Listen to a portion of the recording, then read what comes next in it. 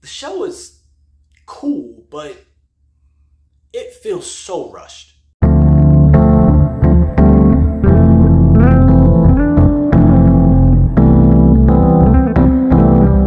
Hello, welcome to Just My Thoughts. I'm your host, Khaleel Ward. On this episode, I'll be talking about Garouden, The Way of the Lone Wolf.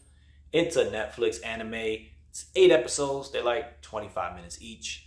So we follow this character named Juzo Fujimaki. I believe that's how you say it. Turns out he killed someone and he's been on the run for 7 years. Someone broke into his master's house and he ended up killing that person. Anyway, when we meet him, he is fighting a bear. He's protecting these people, fighting a bear with his bare hands, by the way, and he beats the bear up and then he disappears. We see this cop who's been trailing him for 7 years, trying to find him, trying to arrest him, And Fujimaki just keeps going to these different places, trying to hide out and stay out of the spotlight. But he keeps coming across people and they're like, I want to fight you. And he's like, I don't want to fight any person. He always says that. I don't want to fight a person. And they're like, but I want to fight you. So let's fight. And he gets into some fights. And when he fights, we get a lot of inner monologue. Instead of having like a narrator, you've seen fighting shows. Instead of having a narrator break down a person's attributes and stuff, it's a lot of inner monologues for these characters, like analyzing their opponent. Like, oh, this person's very strong, very sharp. Oh, that was very quick. Oh, wow, he moves fast. Stuff like that.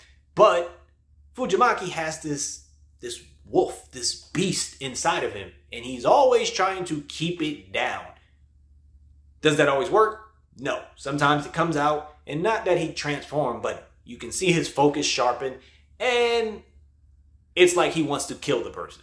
Like it starts off like a sparring, like, oh, okay, cool. But then when the beast is unleashed, he gets to a point where he can kill someone. The first 4 episodes of the show, we're meeting all these different fighters. They're naming all these different martial arts styles that I don't remember.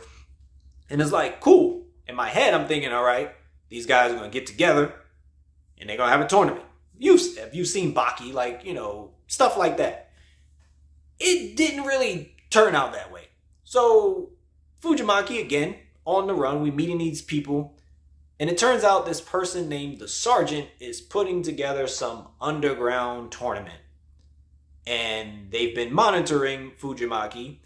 And he beats a particular person. They're like, cool, since you beat him, you're in. And he's like, I don't want to be in. But then they're like, we put something in your system and we can activate it to kill you. So you got to participate. Whatever. And they go to this location and it's like, this is the tournament? We don't spend any time with any of these other characters to understand them. Like even in Baki, it's like when we meet someone, they're like, this is so-and-so. He's done this, this, and this. This is why he's in prison. His abilities include this, this, and this. This is why he's deadly. And, we get some breakdown. Even in Kagan and Shora, when they in the tournament, these 2 people are fighting. The announcer, the narrator, he's like, meet this guy. He's from this place. He's done this, this, this, and this. His abilities, when he does one of them, this is what the ability does. Nobody's ever done this. We get information. In this show, we don't get any of that. It's like when he goes to the competition, he can bring like an advisor. So he brings the guy he just beat. And they walk into this crappy looking hotel. Like it's not even a nice tournament. Like even for an underground tournament. Baki had a decent arena to fight in the underground tournament. They're in some crappy hotel. They're like, yeah, fights can take place anywhere. And the guy goes, that's a sumo wrestler. That's a kickboxer. That's that guy. He does that. None of the people we met early on in the show, by the way. It's just some other people. And it's like, cool. That guy lost off camera. That guy lost. And then when Fujimaki fights, we get a brief detail of the person he's fighting. And then it's like, fight's over. No like special breakdown of the move. It's just like, nope, he broke his arm or something like that. It's over. We get the underground tournament really quick. And then there's another tournament that he has to go to because other people are trying to start martial arts tournaments.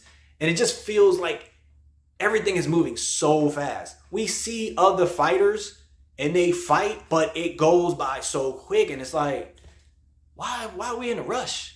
We got through 2 tournaments in this 8 episodes.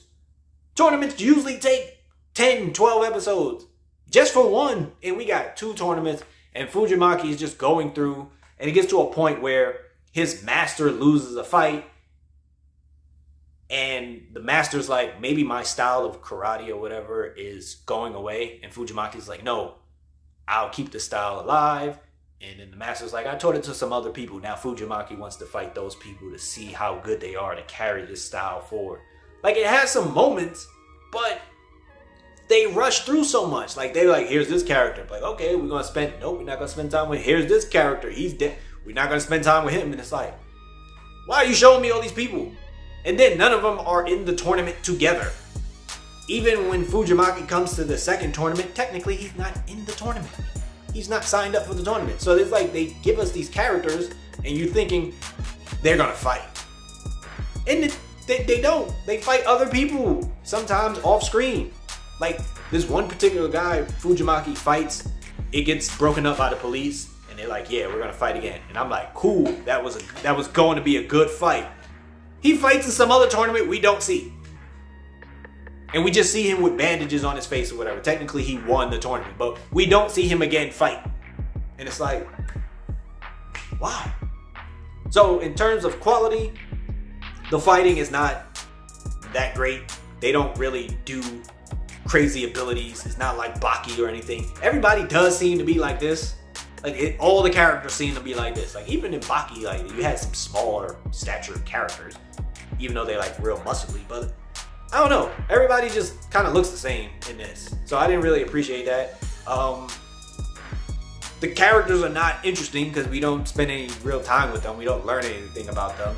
So in terms of like the fighting with the other anime stuff that I'll be watching on Netflix, Baki is at the top, and then like Keigen Ashura is really good. This one is lower than both of those, unless they come out with something else to highlight these fighters that they're giving us and just go into detail with their abilities, because they keep mentioning all these martial arts styles, but we're not really spending any time. Like even in Baki, we get breakdowns of boxing and kickboxing. So, like we got so many breakdowns in that show.